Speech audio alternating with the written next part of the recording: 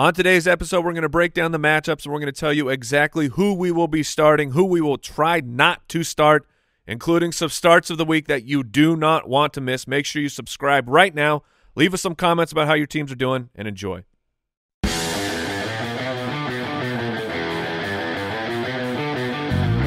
Welcome to the Fantasy Footballers Podcast with your hosts, Andy Holloway, Jason Moore, and Mike Wright.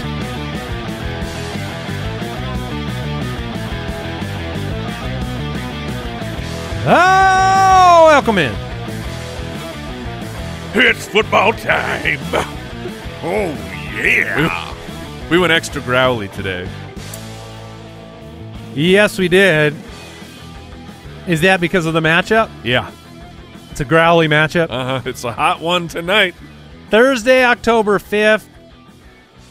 Welcome into the Fantasy Footballers. Jason Moore, Mike Wright, Andy Holloway. I think it'll be a great one, actually. Great episode or great game? Both. Amazing. This is the kind of Thursday night matchup that on paper looks a little worse than I think we'll get. I think both teams are ready for a shootout. That's what I'm hoping for tonight. Maybe saying it out loud will make it happen. I don't know. But Sam Howell, Justin Fields. I mean, we had a ton of good performances. We previewed this game yesterday. Had a ton of good performances from Chicago Fantasy Options last week. Mm-hmm. Sam Howell looked good against Philly. Yeah, I mean, we talked about the previous week, what a putrid matchup it seemed to be, the Broncos versus the Bears. But in reality, those can be a lot of fun when you've got two bad defenses. The problem I have with this game is the Commanders' defense is too good. I mean, they're not great, but they're too good for Justin Fields. Oh, don't make the mistake of me thinking the Bears could win a ball game. That's not because they're not like the dead worst. Right. I was really hoping for Justin Fields they'd play at least the second worst. So we got that going on tonight. Come on, Justin. I'm excited. We got starts of the week on today's show, getting into the matchups. Quick mention here at the top. We always talk about the Foot Clan, greatest people on the planet. And I wanted to invite those of you out there that are not a part of the official Foot Clan supporters of this show. Head over to jointhefoot.com. You'll get the privilege of the honor of supporting this podcast and Jason's eventual haircut. We can talk about that in a minute. But you also get some perks. Bonus weekly podcast, premium in-season tools, including the Stream Finder, the target and market share reports, the snapshot tool, the expanded start-sit tool. You get to play in the Mega Bowl every year as a supporter. You get a free copy of our book, digital copy of the book. You get access to our Discord server, which is, the kids say, poppin'. Is that what do they even say that anymore? I don't think so. They They don't say say it's that. dripping. Dripping. Yeah. With I don't know. with conversations. We get game day alerts, Foot Clan leagues, a lot more. Oh, is it lit? Is that it? Oh, no, that's It's not lit anymore. No. That's busted. Yeah. That's dog water, as my kids would say. Is that what? Yeah. Okay. Jointhefoot.com, if that was an enticing pitch for you. Jason, you did not receive a haircut, and you're in I the didn't. same state you were in yesterday. Yeah, because I am a man of principle, and I'm not going to put a hat on my head to go to a barber. In fact, I went there yesterday, and I had to leave. And just didn't get the haircut. I didn't get the haircut because it turned out I had a scheduling conflict, rescheduled it for today. But as I walked out, I went back in. I said, oh hey, help settle a debate. So on the podcast we were talking, and some people think like, oh, it's perfectly fine to wear a hat. You're going to get a haircut. Some people think, oh, you shouldn't wear a hat. You know, do you have an opinion? So I asked my hairstylist, and she says, oh, thank you. It is a nightmare when people wear hats because the cowlicks make it very difficult to give a good fade or anything like that. So it is definitively answered. Stand corrected. Oh, good for you, Mike. No, new information. I stand corrected. So there you go, America. That your hairstylist is terrible and doesn't know what she's doing. I thought for the first time in 15 years, Mike was just humbly bowing down to the truth. I mean, was shocked. I was proud. I thought we were getting just, and then he gave it all up. I was happy. He just insulted your hairstylist. I was happy for America to learn and have an example of growth and instead vitriol. He's wearing 2 hats next time. Yeah. You know how many hats I can wear? At least 5. I'm going to put a vacuum-sealed hat on there, Now, suck that hair right in. But you didn't even get to have a haircut. No, so now I got to look like this again. Sorry. I mean, it can't take that long. yeah. I'm sorry. It's all right. It's been a while. News and notes from around the league. Presented by USAA Insurance. Amon-Ra St. Brown, Jason, you said you were not worried unless you heard that he was dealing with a different injury. And guess what? It's a different injury. I'm worried. It is an abdominal injury. Hey, man. And non-participant on Wednesday. This seems highly questionable. It's sus. It's a little sus for sure. I'm not going to freak out at all until we have Thursday's practice reports. Very common for people to miss a Wednesday practice. The fact that it's a new listed injury means you just have to pay attention to it. You can't ignore it. If it was just the toe, I would completely ignore it. Now it's like, okay, we've got a new injury. I will say this, Amon-Ra, there are players who are just tougher. It's just truth. There's human beings that play through injuries and are tougher, and there are weaklings. Watsons. Yeah, yes, Watsons, as we call them. I love it. But, no, it's fine because it's Deshaun Watson. You're allowed to body bag Deshaun Watson over and over. But you were medically cleared. Get in there. Yeah. A lot of people would have had surgery for this. Like, hold on. Is my money still fully guaranteed? Well, technically, yes. That's good because I'm going to take the weekend off. You're right. Amon-Ra is much tougher. It's a little worrisome because Dan Campbell came out and said he equivocated on his availability for the week. It's interesting also the added layer of we've had long discussions, waiver wire show, Jameson Williams. Like, Jameson Williams is back and Amon-Ra might be out this week. So that's just a wrinkle of potential relevance for Williams in week 1. I mean, where do you turn? I mean, Sam Laporta, but he's in your lineup. So it's like all of a sudden if Amon-Ra missed, Josh Reynolds would become very interesting. For sure. I will say it. I think that if Amon-Ra does miss, you have to unleash Jahmyr Gibbs. And if y'all didn't see it, Austin Eckler does a show with Matt Harmon where they talk fantasy football, and Eckler gave his pro perspective of why is Jahmyr Gibbs not getting on the field, and it was a very intriguing insight from a look. I trust Austin Eckler knows what he's talking about because he's an elite running back, so he kind of laid out some things that Gibbs was doing right, what Gibbs was doing wrong, but those short area targets. I mean, like we've seen him get 9 targets in a game this year. So I feel like you have to let Gibbs work in that. He would be my replacement for Amon-Ra.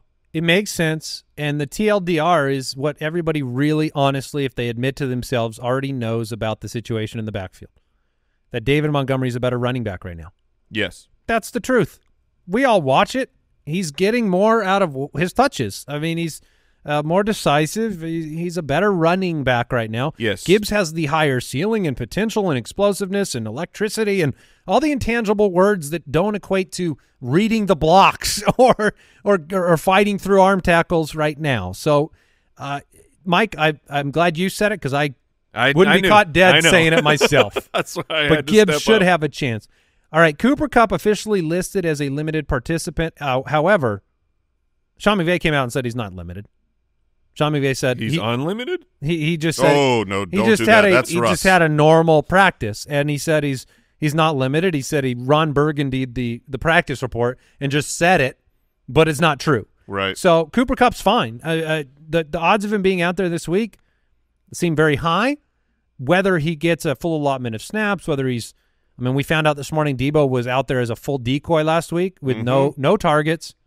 That was super disappointing to hear. And they didn't need Debo, which is what helped him stay a decoy. I do think that because of the matchup here for Cooper Kupp, he's not going to be a decoy against the Eagles. They're going to need him. Yeah, if he's out on the field, he's in my starting lineup. Kyron Williams missed practice in full, but McVay said it was precautionary and believes he will play this weekend. If he plays, is Kyron right back into your lineup? Absolutely. T. Higgins didn't practice. listed as day-to-day. Mike and I were talking in the studio yesterday. I said I can't imagine he doesn't miss at least 1 week. Mike said maybe more. Yeah. Well, the idea that he's day-to-day is just hog swallow. Yeah. He's, What? Oh, man. He's not playing this week. Jason without a hat is fire. Seriously. what Jason happened? without a hat it's like the inhibitions are kept underneath the cap and he released them. My brain's going everywhere. Oh, my goodness. Don't cut that hair, man. You are Samson right now. Cancel this appointment. Oh, boy. Javonte Williams didn't practice. You know, the fab world went crazy for McLaughlin, and Javonte seems like he could miss. Debo will be playing at less than 100%. You talk about needing him. They're going to need him against the Cowboys. I am trying not to play him after what happened last week. It just like I'm going to play Dameon Pierce over him. Dameon Pierce against Atlanta. I am mad that they didn't bench him last week, because if they had, I wouldn't have had 0.9 points on my team. So the teams with Christian McCaffrey approve. Debo as a decoy. Goodness, yeah, It is sensational. Awesome. Keep him so injured and out there. Just him screaming, "Hey, throw me the ball!" And then Christian McCaffrey houses it. You got 4 touchdowns last week. Was that enough for you? It what? Hey, Jason can vouch. I can vouch for Jason this. can vouch for this. After the 4th touchdown, and maybe after I saw Christian McCaffrey on the side getting two physical trainers working on him, massaging his neck, massaging his arm. I was like, sit him down. Oh, you were done. Shut it down. You had had enough. But then they got to the goal line, and then I was screaming, give the man his fifth. Oh, my God. And they tried. They tried. No, they didn't. They didn't give him the ball. Oh, they did. No. Yeah, he had a carry. He wasn't on the goal line. They had a carry on about the 10. Yes, he got them to the goal line, but then they went juice, and then Purdy. And I lost because Purdy got the sneak. Austin Eckler. You should have been rooting harder for Christian McCaffrey. I was. Austin Eckler expects to be back for week 6. It's good news. He should be pretty much at full strength there based on the expected timeline. It seemed like he might have suited up, and now he gets the extra week off with the bye week. So, I mean, not that you would have benched him, but I wouldn't be concerned. Like, if you're playing DFS lineups, I think he should be at 100% performance. That was today's news and notes presented by USAA Insurance. Learn more at usaa.com/insurance. Let's jump in. Fantasy Forecast. Well, London, we meet again. You guys excited to set the alarms this weekend, Mike? It's happening again? Yeah. Oh, man. Yeah, we've got Jacksonville 2-2 taking on the 3-1 Buffalo Bills. Bills listed as the home team in London. The DraftKings Sportsbook line, Bills -5.5. The over-under is 48. That's nice. It's been a rough start to the season for predictability on the Jacksonville side. And that pretty much goes for everybody. I mean, Lawrence and Ridley and Kirk and the injury to Zay Jones. And then, honestly, hate to say it, hate to admit it, most consistent player right now on that roster is starting Evan Ingram every week. Mm-hmm. That's right, baby. So things aren't working well for Jacksonville. How dare you? I mean, even Travis Etienne, who has looked, he's looked the same he looked last year. He's like he's shot out of a cannon every time he touches the football.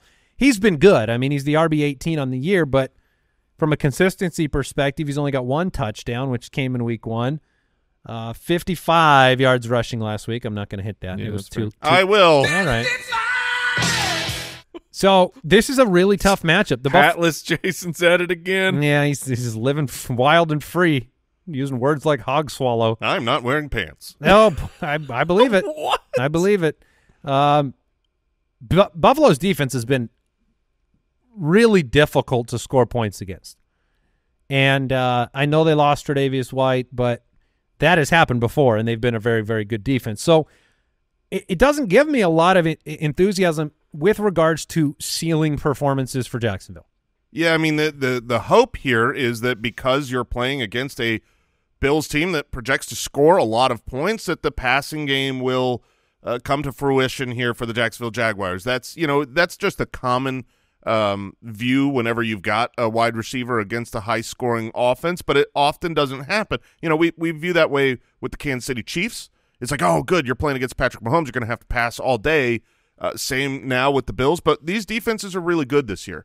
And I mean, look at Miami. Yeah, exactly. Tyreek Hill had his first bad game of the season. So Tua had an under 20-point game. I mean, they were the best offense in football. They just scored 70. Yeah, this isn't a great matchup. This is a top 10 defense against wide receivers, so I think you have to manage your expectations and the fact that you are really in a roulette. Now, the last couple weeks it's gone towards Christian Kirk, but it could easily swing back to Calvin Ridley like it was week 1. This is a situation where I think you need to be looking at options. Hopefully you have a lot of depth. I don't think they are must starts, like force them in. I think there are situations where, if you're like, would you start Calvin Ridley or, Michael Pittman if you've got that luxury? Sure. I would be looking the other way. For perspective, I know that week 1 is very impactful on the emotions of fantasy players. Calvin Ridley since week 1 is on pace for 39 receptions. Too small a sample. Yeah. 3 games, 2, 3, 2. I'm just saying it's been. Yeah. I'm giving you the other side of that first week where, look, it hasn't been good. Mm-hmm. So T-Law has been disappointing. I mean, I would be trying hard not to play him this week. Ingram and Etienne are going to be in your lineup, and I'm with you. Yeah, he's been disappointing, and we had the hopes of a shootout against Kansas City in week 2, and they scored 9 points. They are kind of dysfunctional right now. On the other side, play them. Yeah, who are you? Who Allen, would Cook, you not play? Diggs, Davis has scored in 3 straight.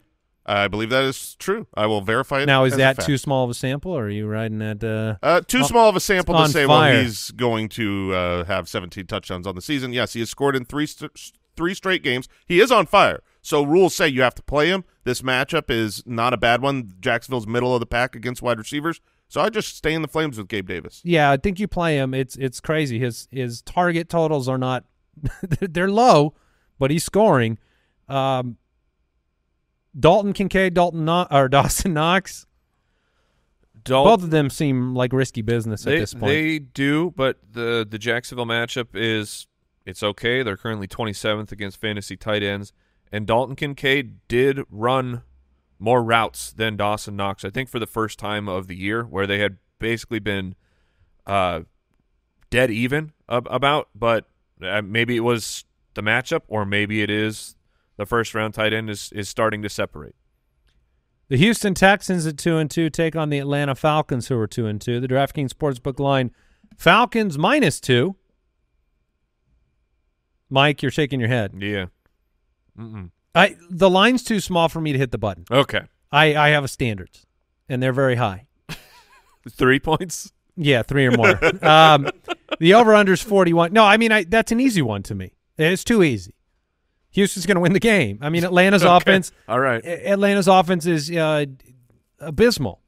However, could be a pretty fun one because the weakness on the Houston defense is going to be the running game, and Bijan is going to dominate in this one. So, yes, please. Whether they can try to focus on the run and stopping the run and forcing Desmond Ridder to do the thing he hates to do the most, which is throw the football, apparently. I don't think he hates it. He just hates being accurate. Well, he's not good at it. Right. That's the fact. You can like things you're not good at. That's true. I like golf. I'm terrible. Yeah, that's a good point. I don't get paid millions of dollars to play golf. Bijan, play him. That's all I want to play in Atlanta. I actually. But you could take the shot on Algier. That's what I was going to bring up. If the game script flipped the right direction. But the opportunities have gone down 4 straight weeks. Yes. I would be trying. Yeah, I don't else. think anyone is like really wanting to play Tyler Algier. Like, oh yes, finally. His opportunities: week 1, 18; week 2, 16. Still pretty good. But then we saw it really shift over to Bijan. 10 opportunities 2 weeks ago and 9 opportunities. Tyler Algier with 9 opportunities is never going to be good for fantasy football. You need to be 15-plus opportunities. But the difference in those games is that the last 2 weeks against the Detroit Lions and the Jacksonville Jaguars, they were pretty much blown out. They lost 6-20 and 7-23. This was a situation where they had to pass more, and they couldn't just run all day on their opponent.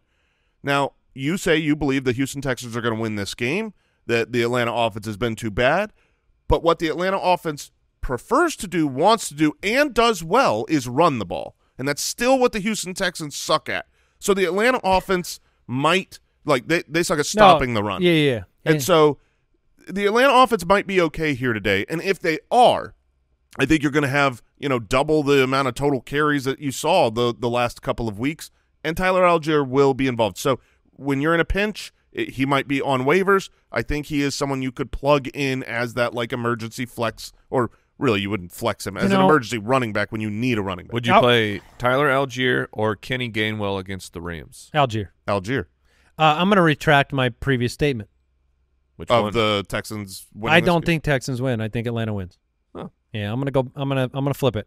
So not an almost upset, and I think Atlanta can do this at home against Houston. Houston having to travel. They're still a very young team. Yeah, and Dameon Pierce was limited with a knee injury at Wednesday's practice. We don't have any alarm about that yet, but something to monitor. Maybe a reason to put Devin Singletary kind of like tucked away on a bench because if he were to miss or something were to happen, then you would have somebody to start. Nico Collins is the wide receiver 7 on the season last week with 9 targets, 7 catches, 168, 2 touchdowns. Falcons have been respectable against the run and the pass this year. So I think, what are your feelings on Tank Dell right now? Because he went from the new hotness and everybody's favorite waiver wire pickup to basically a nothing performance that now throws a little bit of shade into whether you can start him every week. I'm still starting him. I don't know that I'm still necessarily like forcing the start with Tank Dell. I certainly want him rostered, looking for a good matchup. Dotson tonight. I think that's a really fair question. That is a fair question. I would go Jahan Dotson. I lean that way. I want to see a little bit more from Tank Dell. Obviously, we've seen him have big weeks. We've seen him have small weeks. This matchup, it isn't. When you play, it's not good. Yeah, it's kind of the opposite of what we were talking about with Buffalo, where you're like, this is an Atlanta Falcons team you just don't view as a great team right now. But they're very stout defensively. They haven't given up very big performances, and a lot of that comes primarily in the games where they can control the clock. And this might be one of those. Tank Dell or Jordan Addison, who's had 2 bad weeks in a row. Jordan Addison, bounce back candidate for me this week. Yeah. That's Kansas City. Is that right? Yes, that is correct. Okay. Tank Dell or where did the name? You guys are both Nico over Tank, right? Yes. Right now, Nico. Yeah, Nico, I suppose so, after this last game, you've got 3 of his 4 games where he has 9 or more targets. That's really good. Nico, to me, is someone hard to bench right now. Tank or Tyler Boyd against Arizona, presuming I play Higgins Boyd. I play Boyd. Cardinals defense is not good enough to. Yeah, if Higgins is out, I would go Boyd. All right, quick break. Are you changing? I'm changing. I'm going Dell. I got to see Burrow look like Burrow again before I can rely on an old Cardinals should Tyler help Boyd. him do that. They should. All right, we'll be back. But shouldn't the Titans have? Yes. I don't know. Titans have these performances on defense every year. Burrow did say that he came out of the game feeling all right, and that like injury wise. Shouldn't have said that, Burrow. Shouldn't have said that. Just saying, because he had the setback 2 weeks ago, so maybe he'll be healthier now. All right, quick break. Back with the Panthers Lions.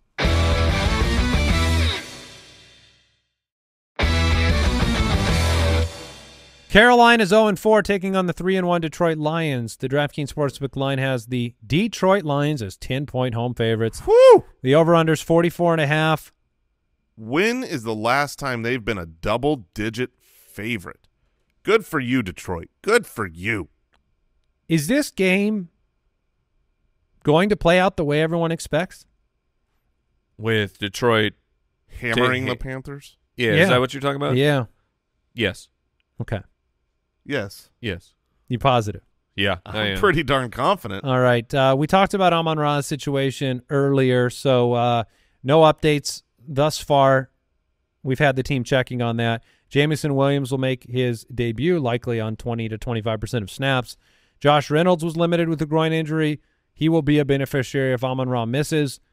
And, you have a Panthers defense that on the course of the year have not given up a lot of quarterback fantasy points or wide receiver fantasy points. It's all come on the ground, which, look, David Montgomery is a must-start player. Jahmyr Gibbs, I think you can keep putting him in your flex. I agree. I don't think you need to go away from Jahmyr Gibbs. He's still getting opportunities. He hasn't when you have an explosive athlete like this, sometimes you have to wait for the big, long chunk play, and it hasn't really happened. You haven't had the Achane moment. Exactly. But he has the Achane skill. We saw it over and over and over. There's a reason he was drafted 12th. And maybe this week? Maybe this week, yeah. I mean, right now it looks like Carolina is – they're 29th against running backs right now, so that's where you want to focus your offense on the other side. Monty's just going to eat. He is. I tried to trade for him in a couple of leagues this week. Our league of record, good luck. No, did you try as well? No, that's Vance's team, and yeah, I did try there. Yeah, you're gonna have to. It was denied. Yeah. On the other side, not an encouraging matchup. No, the big worry here is that Bryce Young is just going to have zero time to do anything. I mean, the pass rush for Detroit, it's ferocious. Bryce Young has looked poor. I think that's generous. I mean, this is a player that is, yards per attempt is super low. He's thrown 2 touchdowns in 3 games. Miles Sanders has been limited.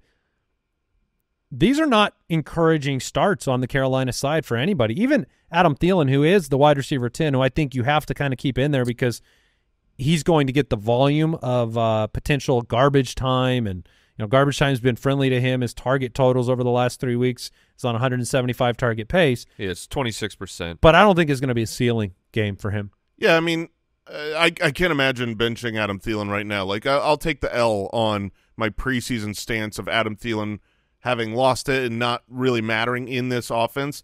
The last 3 weeks he's been a top 24 wide receiver. I might agree with you that does he get a touchdown? Probably not, because you figure there's, 1 or 2 to go around this game with the Carolina offense. But when you've got 9 targets, 14 targets, 8 targets 3 weeks in a row, and you're the first read in the offense, there was a quote after the game talking about why they had to call a timeout, why Frank Reich had to call a timeout during that game, and it was talking about how he called a play for Adam Thielen. And only Adam Thielen could run that play. Like, it was a play just for him, and then he didn't realize Adam Thielen wasn't out there, had to call the timeout. Like, they are designing plays for Thielen. Mingo should be back. Not that it really matters. And if you don't, you shouldn't need me to say it, but Sam Laporta is a must-start at the tight end position. How are we looking at Miles Sanders, who he split time with Chuba? It was the groin injury, I believe. It was. Show us how you're looking at him, Jason. Give me the face. When you look at him, what does your face do? Oh no! Oh no! Please no! No, this is a bad matchup for running backs. He's dealing with a groin injury, splitting time with Chuba. I'm not starting Chuba. I'm not starting Miles Sanders. Yeah, the Lions. You don't really start running backs against the Lions. They're number 1. Gus Edwards against Pittsburgh or Miles. The Baltimore starting a Baltimore running back right now is like, I believe Gus was really the primary guy. It's the last thing I want to do. Gus, so you would rather start Sanders? I think you're going to see 4 players touch the football in Baltimore. Gus had 18 opportunities last week, 15 carries, 3 targets. I mean, he is the one of the several.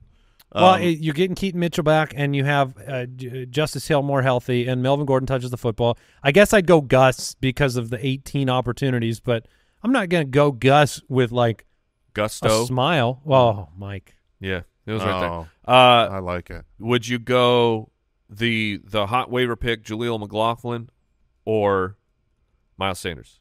Assuming that Javonte is out, I want the hotness of McLaughlin. Titans are 2-2. Colts are 2-2. DraftKings Sportsbook line, Titans -1.5. The over-under is 43. Anthony Richardson, he's been very good for fantasy. Yes, he has. Maybe kind of below the radar with his missed game, but, I mean, number 2 fantasy quarterback last week, number 4 in week 1, and was well on his way in week 2 before the injury. Yeah, he's been amazing. It's funny because he completed 44% of passes last week on his way to a QB2 finish. And you watch the highlights, like you see, like sometimes you have rookies that you just never see it. You see it 5 times a game with Anthony Richardson. It's and a Both lot of, sides. and I mean with both sides, but you see it with the arm. I'm not even talking about the rushing ability. I'm talking about crazy, off balance sidearm, cross body on the run throws that are like almost no one can make them. And so, he's going to have some monstrous games this year. They're at home. Like Anthony Richardson this week, is he? He's like where does he start? Yeah. Let me put that to the test because I have him in a bunch of leagues. Are you playing him over Tua? That is probably the most difficult one. I've got them back to back in my rankings, and I'm going to adjust. I'm going to put Anthony Richardson Tua's above very hot Tua. and very cold. Yeah. Tua's playing the Giants. Tua has gone number 1 overall, number 26, number 2 overall, number 18. I'm going to put Anthony Richardson in my lineup above Tua. See, I think you're just trying to trick me into playing that. No. Last week you cost me the week. Yes, I did, baby. Okay, so I did not cost you the week. I would have won you the week if you had listened to me Sunday morning. They're both such good options this week. I think that Richardson is the safer floor, but like Tua can be number 1 again. Tua can be a top 3 quarterback this week, where Richardson will definitely finish in the top 10, and Tua has a chance that Achane takes things away from him. Yeah. So where are you at, Mike? Not in my division guy. I would probably play. I'd play Tua. Okay. Wow. But I thought after you just described it depends on the matchup. But dude, no risk and no biscuit, man. I want those points. I feel like they have just about the same ceiling. I feel like either one of these guys could go out and put up 35 fantasy points, but the floor, and maybe we haven't seen it with Jonathan Taylor. Maybe Jonathan Taylor, Achane's, Anthony Richardson. But that is the worry with how good the Dolphins' running game is. If the touchdowns go in on the ground, when the touchdowns go in on the ground for the Colts, it's Anthony Richardson on the ground, right? Or Jonathan Taylor. Maybe that's what I'm saying. Maybe this is a new Colts we have to see with Jonathan Taylor active. We'll see if he plays. So I will say this: it very much seems like he's going to play. All the quotes of what he's talking about, he talks about. I'm here to support my teammates. I'm here to help the city. I'm 100% healthy. That part is the weirdest part to me. Which part? That's the part that stood out. Is that a message for your team, or is that a message for someone else? That's a message to the ownership. He was asked if he wants to be a Colt, and he said it doesn't matter. I'm 100% healthy part. Oh, I feel like that coming out and publicly pronouncing that is interesting. That's all. Yeah, I mean, if he is 100% healthy, I don't see, and with the quotes from Shane Steichen talking about how he looks good, he looks like he's in great shape. Can't imagine when he's active. They're like, yeah, but we're not going to play him this week. I don't know why you wouldn't. So I'm of the mindset now that Jonathan Taylor plays this week, and I'd start him. I mean, it's not a great matchup against Tennessee, but Jonathan Taylor. You had a really good first week for Michael Pittman, and it's been three mediocre fantasy finishes, but he's been good except for this past week in reality. Yeah. Only 1 catch this past week for 15 yards, no touchdown. It was a hugely disappointing week. He got a 2-point conversion though. Yeah, I did. Thank goodness. It was half his points. So on paper, this looks like a great matchup. The Titans defense gives it up to the wide receiver. Yeah, we'll talk about him a little bit later, but I would certainly be starting Michael Pittman in this matchup. If Jonathan Taylor is out, is Zach Moss a start? It's a really brutal Titans defense that never gives up yards. I think if Taylor's in, you can't play Moss. No, well, obviously if Taylor's in, you can't play Moss. I'm talking if Taylor's out. Oh. Can you play Zach Moss in this matchup against Tennessee? It would be a hesitant start. It would just dirty volume, though. I'm hoping that the passing game gets me down to the goal line and Richardson is benevolent and gives Zach Moss a touchdown. DeAndre Hopkins is averaging 4.5 receptions and 54 yards a game. Okay. Colts defense is giving up 35 fantasy points a game to opposing fantasy wide receivers. Titans offense looks like it was remedied a little bit last week against Cincinnati, and Cincinnati had looked really good on defense the week before. So how much confidence do you have in Hopkins in this game? I've got a fair amount of confidence in Hopkins. Would you say like 4 for 50. Well, he straight up dropped a big touchdown this last week. So if you look back at this game, I think you would have had a completely different view of Hopkins this week if he just clasps that ball. And usually he does. He's not one to. That's a little mean.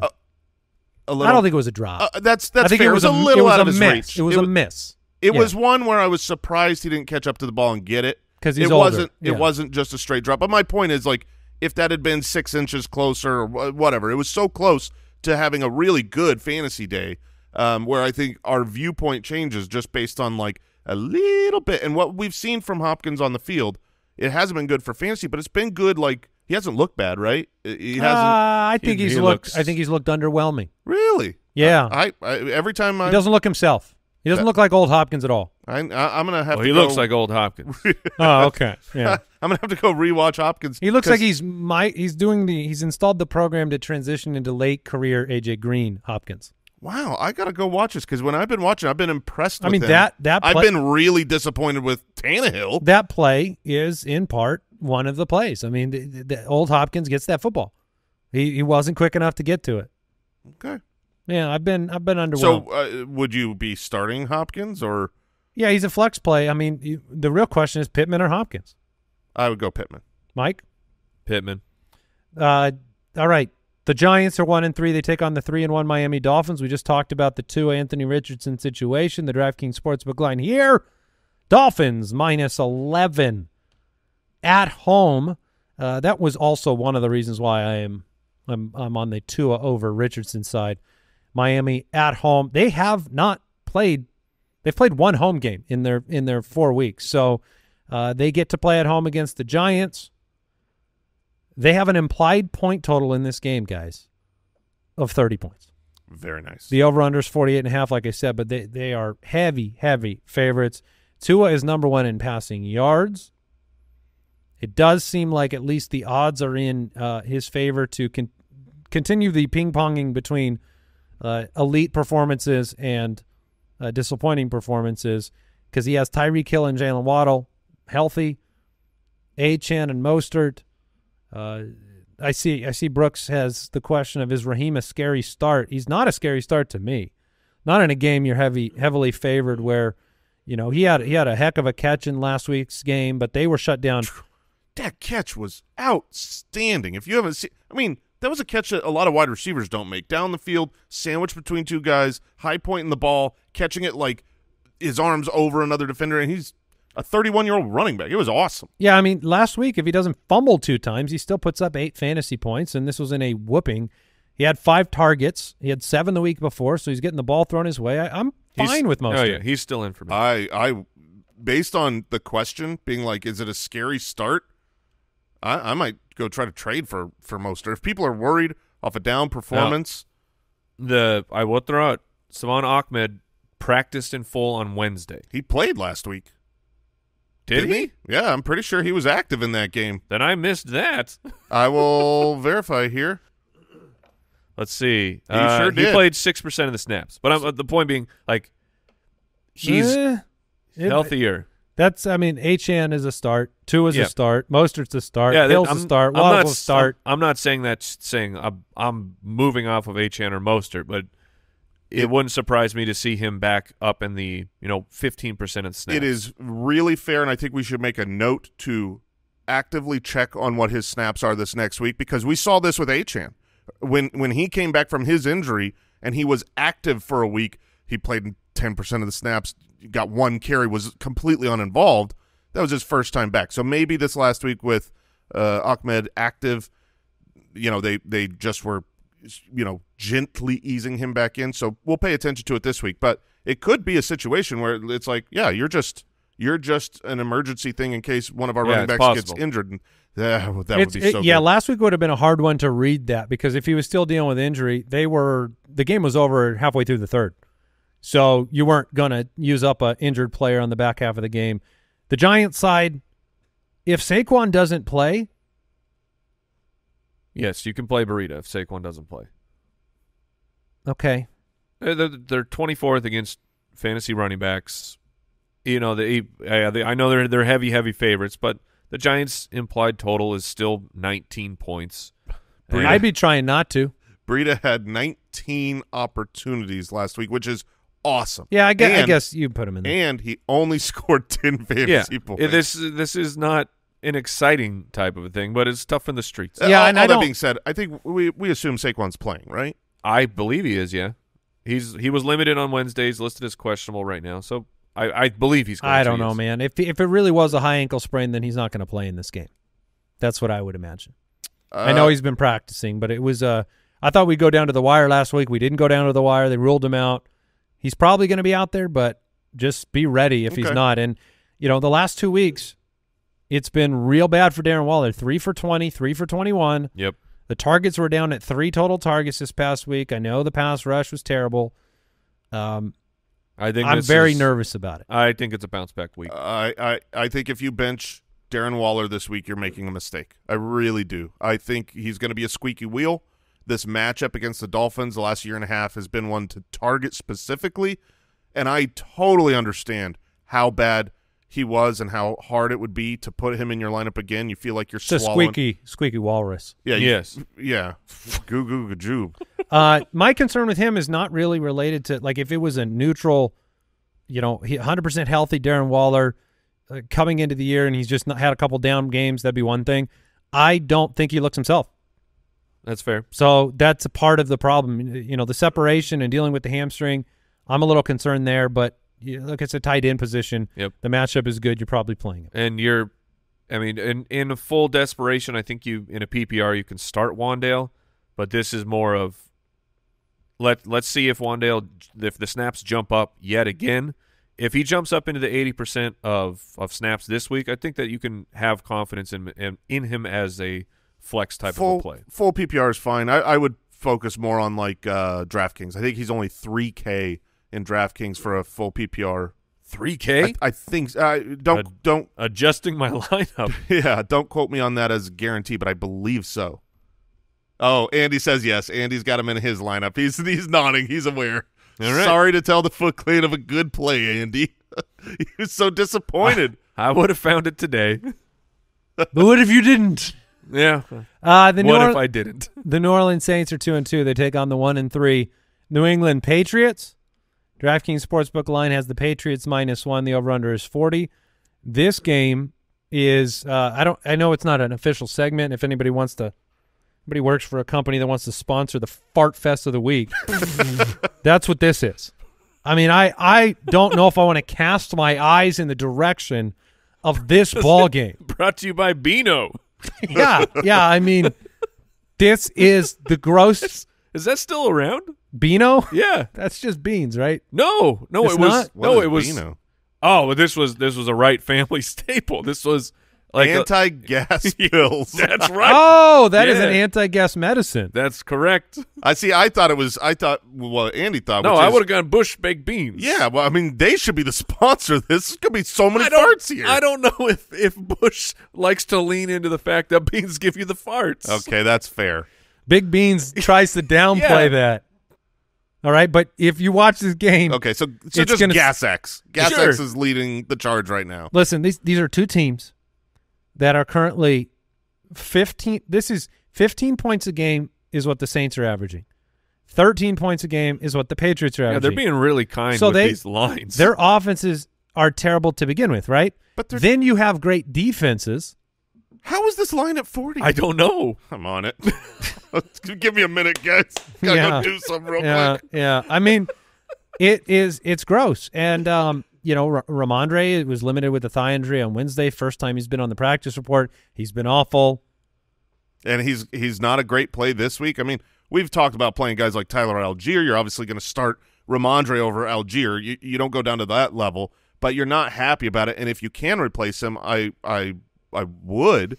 I'm still sticking to my guns of after this down week, I want to go trade for Ramondre on the cheap to take advantage of the next month of matchups. I think he's a good player, and I hope that this offense can heal some things after a tough stretch of defenses. The Saints are really good against tight ends. Hunter Henry's been in play for most teams most weeks, and it's down to 39 now, fellas. Okay. Yeah, Hunter Henry, and if you're desperate, Ramondre if you have to. and then the Patriots, the rest of them, you can go ahead and look the other way. And on the other side, what's frustrating here is that Derek Carr looked like an injured quarterback. He looked terrible last week. That is being very kind. He didn't look downfield. I mean, Chris Olave had one catch, and it was a screen play. I watched the game. I wanted Olave to get some receptions. It was a screen play. You know what? That's what you hope for this week. You hope that the offense says, hey, we need to run more screens for Olave. They need to get him the ball in space, and Derek Carr can't look or throw down the field. So, like, that needs to be the shift this week. Yeah, just a reminder, Alvin depressing. Kamara had 33 receiving yards, and he caught the ball 13 times. Yeah, he's a great play. Oh, yeah. Alvin Kamara's a great play. And Olave, you just throw him back out there because of his skill, his ability, his talent, but this is not a good matchup. He's Garrett Wilson right now. He's like a super talented wide receiver that you're going to play because of his talent, but he's got a quarterback problem. I think he's worse than Garrett Wilson right now. This week, yes. Because of the targets. But, yeah, hopefully they get back up there. I did love that Jameis Winston came in for one single snap, basically said, F it, and chucked the ball as far as he could into triple coverage to Olave down the sideline. Bring back Jameis Winston. Jameis was trying to win the game. Like, make Olave great again. At the point of the game when Jameis came in, it was, we need a miracle. And you don't get a miracle by putting the backup in there and going, oh, I'll just check it down again. You're like, no, go make something happen. It wasn't a good outcome. Go punt that ball. Carr is the check, and Winston's the chuck. And I like the Winston. But Kamara, Olave, are you messing around with anybody else? I do think Michael Thomas has been a good possession receiver in full PPR leagues. If you're in full PPR, you pretty much are guaranteed 10 points, which is fine. I mean, so far this year, 11 points, 12 points, 11 points, 9.3 points, and that was in this last Derek Carr game. The pass rush of the New England Patriots is going to be there. So this is going to be check down city again. It's going to be Kamara. It's going to be Michael Thomas. How can those numbers that you said? So he's been 11, 12, 11, and 9. Those are full point PPR. Yeah. No, I know, but how can those in full point PPR do not place him in the top 36 wide receivers in any given week? That's what I was bringing up. I was like, he has not been a wide receiver 3 one time this year in a PPR league. Yeah, he's not. That just shocks me with those numbers. Yeah. I mean, PPR numbers are definitely inflated, but he is. You have a floor. I think you have a safe floor with Thomas, but I don't think you have any ceiling. Yeah, I think unless you are a heavy favorite, I'd be trying to play somebody with a ceiling. Sure. Baltimore's 3-1. They take on the Pittsburgh Steelers, who are 2-2. Andy's almost upset of the week. The DraftKings, I love it. The DraftKings Sportsbook line has the Ravens as 4-point favorites. I normally say that part before I hit the button, but I forgot. Ravens heavy favorites. Over-unders 38 points. This is called what Tomlin does. Yeah. Tomlin, after a pathetic performance by the Pittsburgh Steelers, all of the noise around Matt Canada, which is well-deserved. Well-deserved. They find a way. In Baltimore, divisional matchup, at home, Pittsburgh, I think they find a way. Now, that doesn't mean that you don't play your Ravens because Lamar Jackson and Mark Andrews are going to be in there. I originally was going to make Zay Flowers the start of the week. The fact that you pulled it back? Yeah, I did. I pulled it back. I still think he's a fine start. Yes, I'm not. He's just a great start. He's a start. Just took the week away. Rashad Bateman and Beckham are both going to be back out on the field. Mark Andrews has returned, and Zay Flowers is he's a good player, but you're talking about a guy that's been outside the top 40 at the wide receiver position for 3 weeks, and they're on the road, and the Steelers have been terrible against wide receivers. Which terrible. Almost 40 points a week. That does not guarantee production for Zay Flowers. I can agree with that, but I know that Beckham and Bateman should be back this week, but even when they're healthy, I think that Zay Flowers is the number one wide receiver read for this team.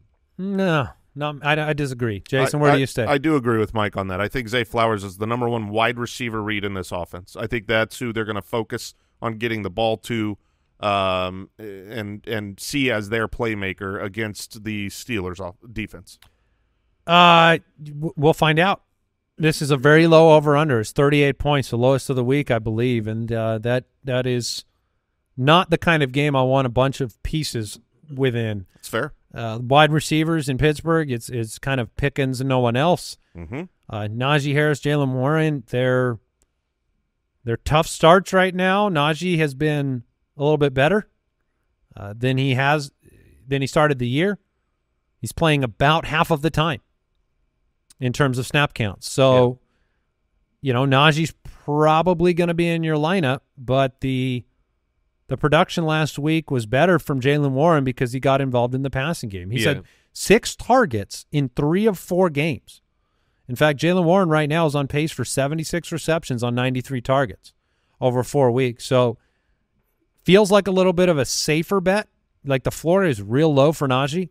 Mm-hmm. He's not getting the targets. Like that was his one secret weapon in his rookie season. Yeah, his rookie season, he had 94 targets, 74 receptions. He's a very capable pass-catching running back, especially for his size.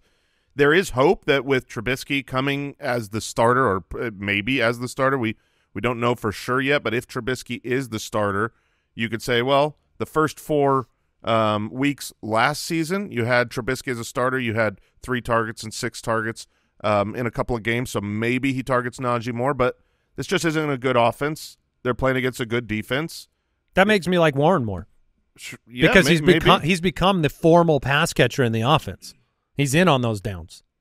So if Trubisky targets the running back at all, that encourages me for Warren. Like where do you go between Najee and Warren? I'd play Warren. Oh man, that is such a crazy thing to say that you could play Warren over Najee. And I think that Warren has scored more fantasy points on the season. I was going to say they're 29 and 36 at running back position so far. Man, that is so tough. It's not a good matchup. It's not a good matchup, not a huge over-under. In some matchups, I would be leaning towards the touchdown opportunity from Najee, but this doesn't project to be one of those. So I think I'd go Jalen Warren over him. Hope for a big explosive play. Mike, what do you do with the running backs in Baltimore? We talked about it earlier a little bit. It's going to be a committee. It will. As of now, it's still Gus, and the matchup is not the worst. 27th against fantasy running backs. That's what the Steelers' defense is. I know Justice Hill was just returning back, and there's buzz from the underground for Keaton Mitchell, but he's also like, let's see if he actually is active this Sunday. And to me, it's Gus Edwards until the team gives me a true reason to believe that he's not the primary runner anymore. Okay. Am I alone in the Pittsburgh upset? No, I don't think so. When I was making my picks for this game, I had the exact same thought process as you. This is a team that every time you say they just stink, they're out of it. Not good. They're out of it. They're not a playoff contender. Tomlin is like, yes, we are. Yeah, we are. No, we're men, and we're going to play like men, and we're going to go out there and just, hard work, blue collar our way to a ugly victory. So I don't blame the call. I'll take the Ravens. There you go. Welcome to Starts of the Week, presented by Purina Pro Plan.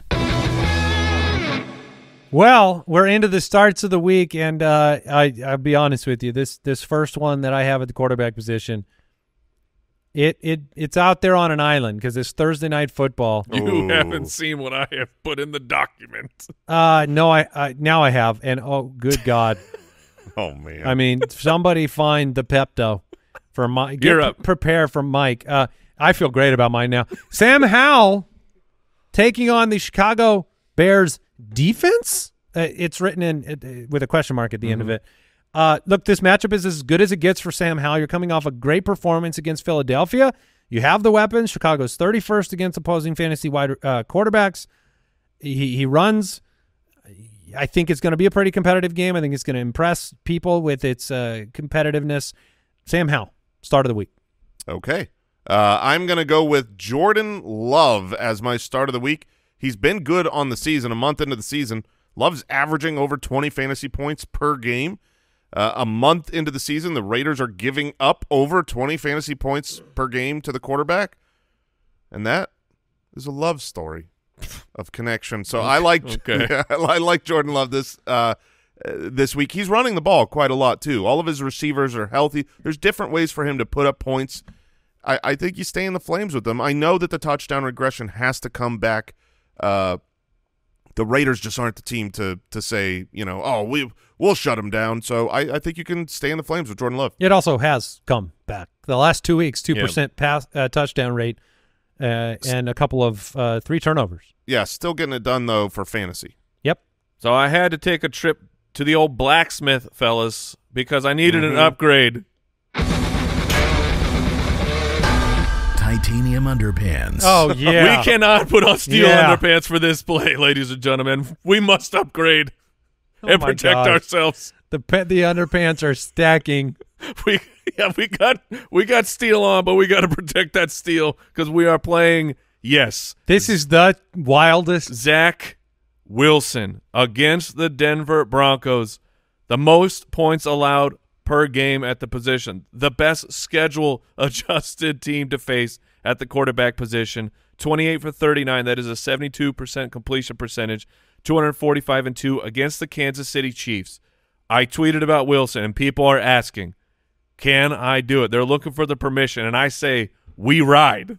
If this is the one time, fellas, we have to take advantage of the one time in his career that we can ever start the week, Zach Wilson, and I will be the one to do it. Okay, so I could see starting him over like Russell Wilson against the Jets, okay, if that's your option. But I'm going to give you a couple names to see if you're really starting. So that means he's the top Wilson to start at quarterback. He's the top Wilson this week. Would you start Brock Purdy, Mr. Consistent, against the Dallas Cowboys defense, or would you throw Zach Wilson in there? If we're talking one quarterback, if I need an actual ceiling, I would be willing to go Zach Wilson. Let me ask you guys a question. Has Justin Fields in his career thus far, but not last week, has he ever looked like a good passing quarterback? No. That was his first 300-yard game in 30 starts. Right. I'm saying he's never been like, wow, you're impressed by a couple throws, but you're never like, that's a complete game from Justin Fields. And he looked dominant. Justin Fields looked dominant last week, and Wilson's coming off of a You're just momentum. saying the Denver Broncos matchup is – that is exactly what I'm saying. Okay, last one, because I just want to see if it goes all the way. Trevor Lawrence, who's been bad in London against Buffalo. I don't know that I'm that courageous. Okay. No. Titanium has its limits. You need a different set of underpants. Look, there is a third level if we ever need to get to it, boys. Oh, boy. That's frightening. I'm going to go right into wide receiver start because it's attached to your quarterback. Yes. It's Garrett Wilson, and the signs of life are there. The target counts for Garrett Wilson, they have increased every week. He is demanding. He is the Squeaky Wilson. 5 to 8 to 9 to 14 targets. He is due for one of those big-time games, as he is one of the most talented wide receivers in football. I think you're going to get a big score from Garrett Wilson. In fact, I'm going to give you a touchdown guarantee from Garrett Wilson in this game, and the Broncos are literally begging you to score on them.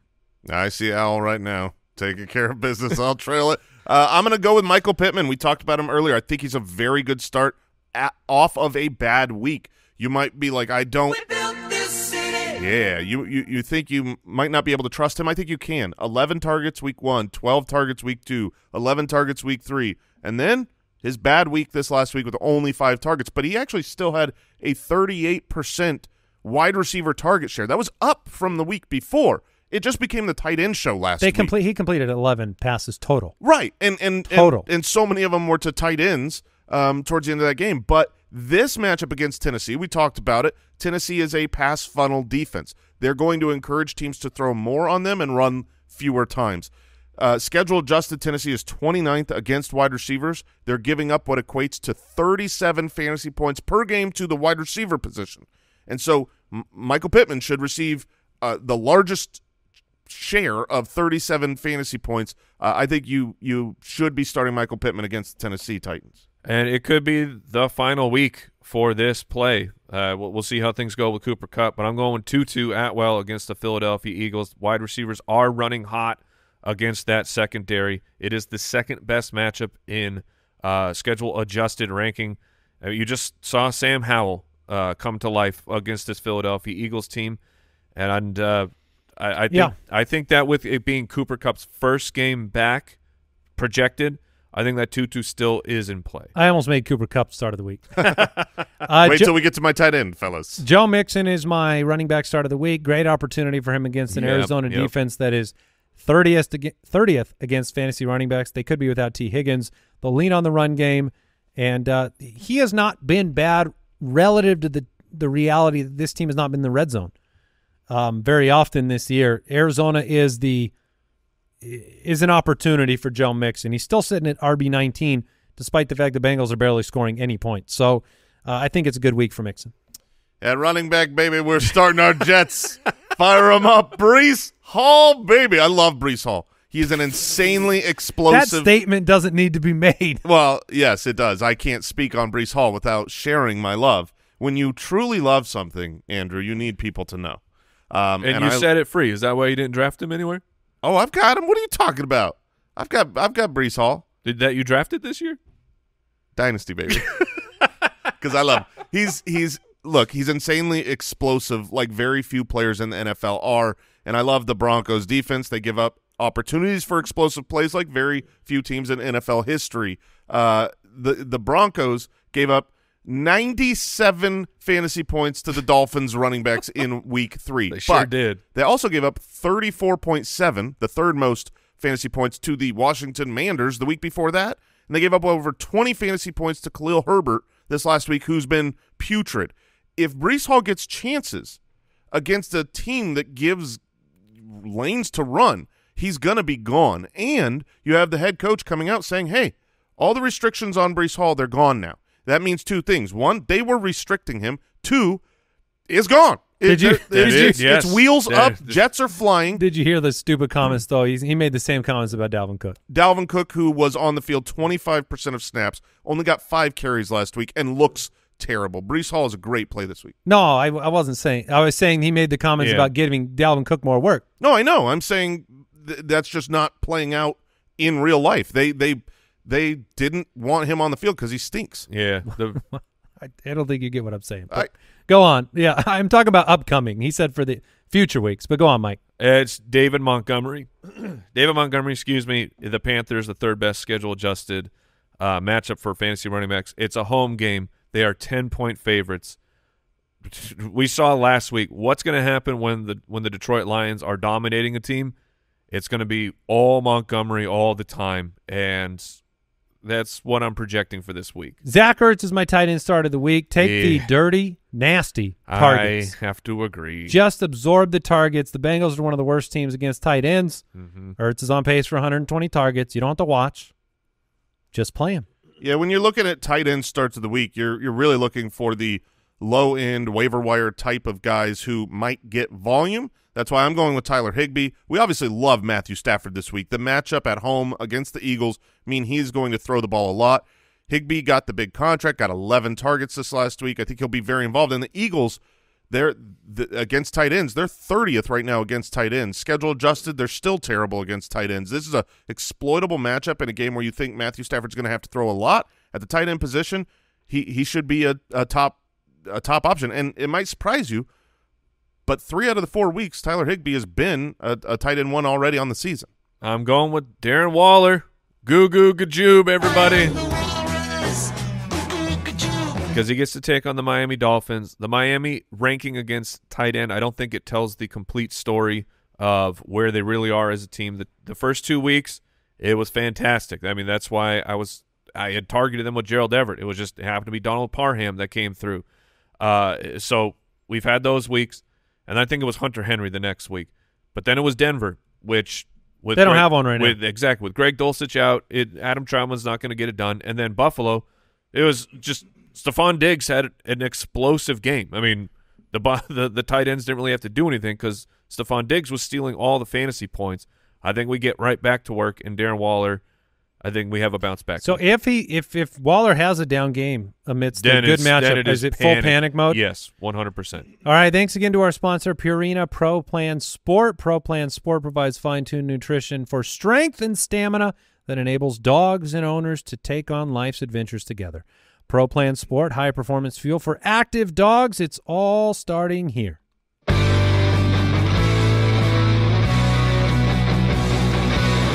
Jason Moore's ironclad, locked and loaded, 100% guaranteed boom boom kicker of the week. In the swampy Everglades, through the misty Cascades, past gators and eerie salamanders, with traps set, no regret, I seek the one threat, the head of the Dolphins, Jason Sanders. So violent. Yeah, man. look, we went from leg drops to head hunting. I mean, do we have taking them out this year? Kids are listening to this show. Kids need to know violence is not to get kickers out of your league. Wow. The kids are the future. The kids are the ones who need to grow up and become leaders of fantasy leagues, commissioners who say, no, I will not have kickers in my league. Behead them. Behead them virtually in your fantasy leagues by getting rid of the position. All right, that is it for today's episode of the show. Like I said earlier, head over to jointhefoot.com if you'd like to become a supporter of the podcast. We've got matchups in the fantasy face-off tomorrow. Hopefully you're less violent in the Wheel of Shame, and we'll catch you then. Goodbye.